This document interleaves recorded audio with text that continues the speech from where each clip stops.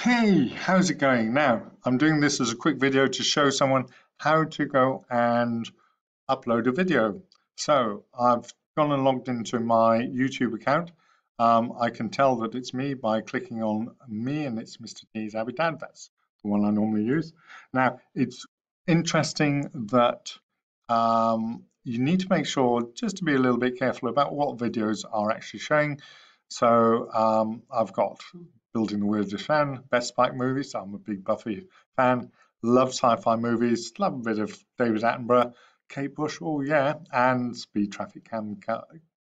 So just be aware of what you're doing. So what we're going to do, we're going to go down to click on Home and see what's happening in Home. No, not that. Let's click in Library. Oh, how about this one up there?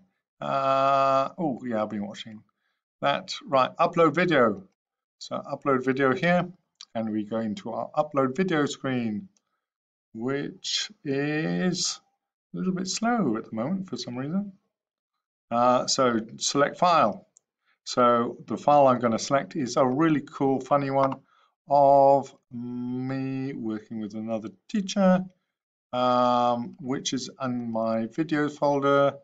And there we go. And we've selected the file, drag and okay, click next. Yes, it's made for kids. Age restrictions. No, don't restrict my video. More options. Okay, not aware. I'm just going to go next to that. You can see already that it's 95% processed already. So you can complete the step after the version of your video has been pressed. So it's processing. It's going to be a public video. Should really get her consent, shouldn't I? Ooh, sorry, Claire. And that's it. Oh, you can also put it as unlisted, so only people with a video link can see it, or you can put it as private. So we're going to publish it, and we will see. And there you are, you've got the link. So once you've done that, close. And hopefully it will upload right here.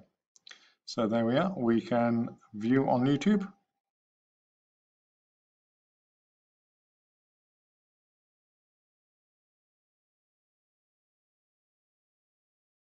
And away we go.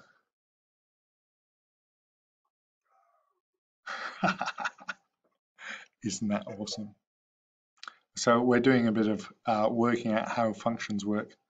And this is the raw footage, which Miss Hawking is going to go off and sort out very soon. All right, fantastic. So there you are. So once you've done that, you can actually go in and check the video, edit it. Dun, dun, dun. And you can do special effects. You can stabilize it. You can choose the thumbnail and all sorts of things. Oh, we've got a new customized menu there. So functions by Robin Clare. There we go. There's a thumbnail. We'll have that as the thumbnail. There we go. That one looks good. And you can add tags. So raw footage. Function,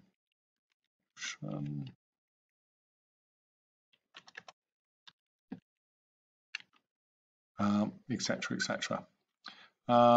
And you can put cards. You can make, and there are other options as well. Ooh, there, under more options.